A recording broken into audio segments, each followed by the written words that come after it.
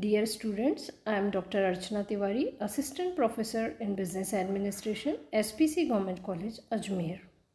Today we are taking the topic Role of Sales Management, and this is the topic from the subject Sales and Distribution Management. So we have already discussed the meaning of sales management as well as what may be the features of sales management, and today we are taking role of sales management. As we all know that sales management is an important phenomenon in an organization's life cycle. Selling approach highlights good customer relationship, earning profitability of a firm, builds brand value, and there are complex processes, systems involving a whole set of principles, strategies, techniques, and personal skills to cover different facts of sales function. And the reason behind the growing prominence of sales staff in the organizational context is that sales staff is one of the most vital contact points with the customers. Even we can see the best marketing programs may fail if the sales staff is ineffective or they are improperly managed. For many customers, the sales staff represents the company, and the impression determines its future business relations with the customer. And the term selling involves a variety of functions in different contexts and in different environments also. There are situations where a salesperson may have to perform the function of a delivery boy for a customer on a periodic basis. The job of a sales manager is not only to organize sales but also to carry out management functions such as guiding and leading a set of people to achieve sales targets. Sales organizations are increasingly becoming dependent on the sales force due to various reasons. And of course, the responsibility of the sales manager at higher levels are very much increasing nowadays. They have to make strategic decisions such as organizing the sales force, determining the sales force compensation structure, forecasting long-term sales, and overall controlling of sales organizations.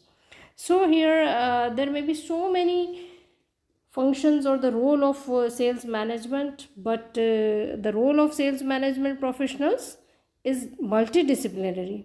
Their primary responsibilities are: number one is setting goals for a sales force, or we can say goal setting is there. To understand the role of sales manager in formulating goals, one must first comprehend their position within the organization. In fact, sales management is just one factor of a company's overall marketing strategy. A company's marketing program is represented by its marketing mix, which encompasses strategies related to products, price, promotion, and distribution. Objectives related to promotion are achieved through three supporting functions. Number one is advertising, which include direct mail, radio, television, and print advertisement, among other media. Second we can take is sales promotion, such as contest and coupons. And third one is personal selling, which encompasses the sales force manager. The overall goal setting of sales force manager are essentially mandated by the marketing mix. The mix coordinates objectives between the major components of the mix within the context of internal constraints such as available capital and production capacity.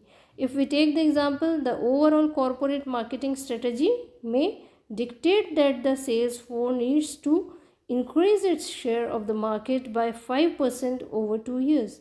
It is the job of the sales force manager then to figure out how to achieve the directive. So, one of the most critical duties of the sales manager is to accurately estimate the potential of the company's offerings. An important distinction exists between market potential and sales potential. The former is total expected sales of a given product or service for the entire industry in a specific market over a stated period of time. And sales potential refers to the share of a market potential that an individual arranges. So the first role of sales management is goal setting. Number 2 we can take is planning, budgeting and organizing. After determining goals, the sales manager must develop a strategy to attain them. A very basic decision is where to hire a sales force or to simply contract with representatives outside the organization. The type of sales force developed depend on the financial priorities and constraints of the organization. If a manager decides to hire sales personnel, he needs to determine the size of the force. The determination typically entails a compromise between the number of people needed to adequately service all potential customers and the resources and which are made available by the company. Other decisions facing a sales manager about hiring an internal sales force are what degree of experience to seek and how to balance quality and quantity. Basically, the manager can either make or buy his sales force. Young hires or those whom company makes cost less over a long term and do not bring any bad sales habits with them that were learned in other companies also. After determining the composition of the sales force, the sales manager creates a budget or a record of planned expenses that is prepared annually. The budget helps the manager decide how much money will he spend on personal selling and how that money will be allocated within the sales force. So major budgetary items include sales force salaries, commissions, bonuses, travel expense, sales material, clerical services, office rent. So many budgets are prepared by simply reviewing an previous year's budget. Next thing is organizing a program also. After sales force strategy has been devised, a budget has been adopted, the sales manager should ideally have the opportunity to organize or structure the sales force. In general, the hierarchy at large organizations include a national or international sales manager, regional manager, district managers, and finally the sales force. Smaller companies may omit the regional and even the district management levels. Still, a number of organizational considerations must be addressed. For example, should the force emphasize product, geographic, or customer specialization? Second thing is how centralized will the management will be.